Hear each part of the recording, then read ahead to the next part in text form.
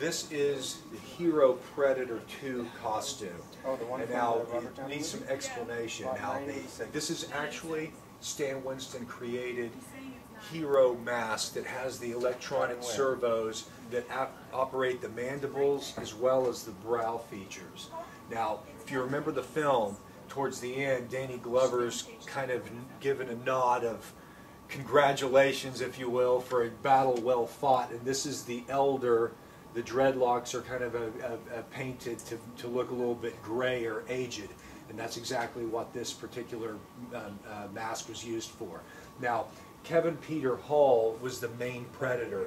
This is the suit of Kevin Peter Hall. He was the larger of all of the Predators on the show, and this one in particular was used after he was wounded and he was self-medicating himself, giving himself first aid. But this is the best Predator piece we've ever handled before.